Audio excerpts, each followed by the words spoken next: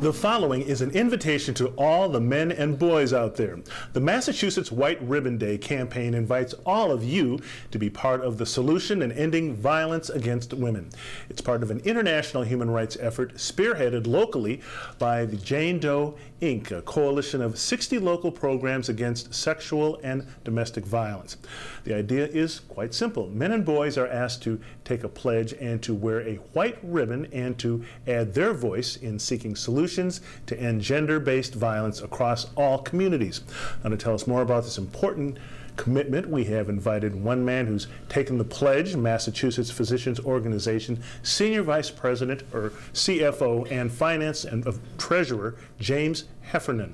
Welcome to Urban Update, Jim. Thanks for coming in. Thank you. Thanks for inviting me today. Well, Jim, talk to me first about this. How you got involved in this Jane Doe's the statewide Massachusetts White Ribbon Day campaign. Talk to me about what the campaign is and how you got involved in it. I'd love to say that, you know, I thought it up and I just got initiated right into it on my own volition, but I was asked. And, you know, employee came to me years ago about getting involved with this issue and how to help a shelter that was, you know, because it was secret, couldn't get its address out. And the whole initiative sort of brought me into it. And as I learned more about the issues and how prevalent it was, 1 in 3 women are often affected by this, as well as men and different relationships. And talk to me about the campaign in general. Yeah, so the campaign, campaign started years ago in Canada, and it was a response to violence in Montreal. The issue was it never caught on in the United States because it happened right around our Thanksgiving holiday.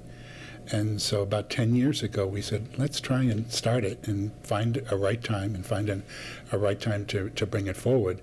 And it started slowly, but it's grown. We had 600 people at the State House last year. Wow. Okay. Yeah. Now, why is it important in your view that not only men talk about these issues, but make a commitment to finding a role they can play? Men are affected in ways they don't even know. They often don't realize the issues affecting them, but you know the obvious ones are their mother, their wife, their spouse, their friends, their children are involved. But then the other issue is men get painted with this brush of violence when they don't speak out. You know, often we're bystanders, and that secret or that quietness creates this, okay, we quietly condone what's going on. And most men I talk to just are appalled by the situation. Now, take me through some of the commitments that a White Ribbon Ambassador makes.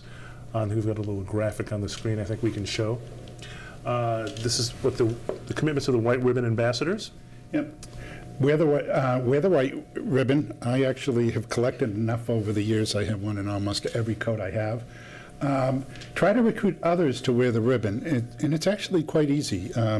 People see ribbons and they may ask you the first time, okay, what disease is this about? But it's a great way to sort of start the discussion with both men and women. And you help raise the awareness in those discussions.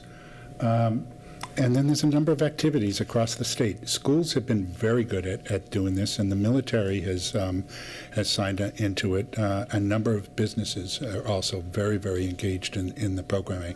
And so this year we're trying to expand it because it's the 10th anniversary to go beyond 600 and hit almost 1,000. You get 1,000 ambassadors. Wow. Now, can you tell our viewers about what it means for us to, quote unquote, reimagine manhood? That's one of the themes of your campaign. Yeah, it's interesting. Men often feel that they have to react to a negative situation, often almost violently, and sometimes that defensive posture doesn't help the situation.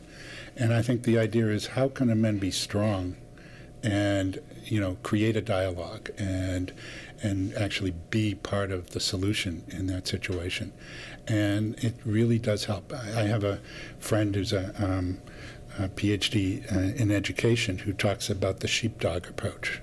A man will be very defensive and protected, but at the same time a sheepdog is a very kind person, and they go back and forth in that situation.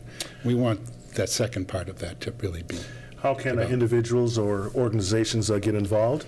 They can go to the website for Jane Doe Inc. and sort of get to the White Ribbon Day campaign or the Men's Initiative. It's very easy to then sign up. It doesn't cost anything to sign up. And then there's lots of educational materials that we have so that you can participate in the dialogue. Okay, it sounds fabulous. The Massachusetts White Ribbon Day campaign. James Heffernan, thanks for coming in. Good luck with signing up all those ambassadors. Your goal is 1,000, right? At least 1,000, yes. by March. Okay, good luck with that. Thank you. Okay, when we return, a new Cuban-themed restaurant adds to the culinary diversity of Beantown. Details in just a few. We'll be right back.